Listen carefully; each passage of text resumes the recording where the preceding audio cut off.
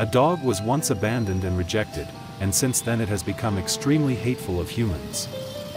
The animal wandered and eventually wandered into a farmer's house and was locked up. A month ago, a resident informed us that he had caught a stray dog. He also emphasized that the animal was very aggressive and would not let anyone touch it.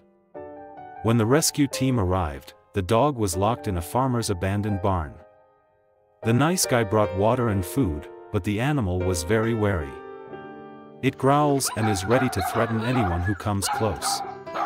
I put on protective gear and thick gloves before approaching the animal. The dog was angry and bit so hard that it went through his gloves. Luckily, I only had minor scratches. Try to soothe and calm it down. After a while, we finally got hold of the animal's leg and petted it. The dog stared at me and his attitude became calmer. It seemed like he was finally starting to accept us. After that, it was brought back to the rescue team for treatment. Fortunately, the animal did not suffer from dangerous diseases. He only had a few small wounds and infections on his body. Fur that has not been brushed for a long time is also tangled and full of fleas.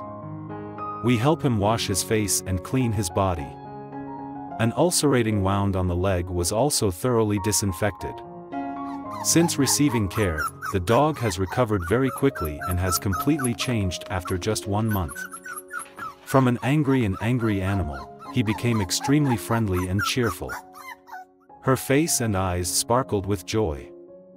He was smiling and jumping excitedly every time he welcomed us back home. Once again, the dog regained trust in humans and had a happy family. Dear friend, thank you for watching the video. Please like and subscribe to the channel to support us.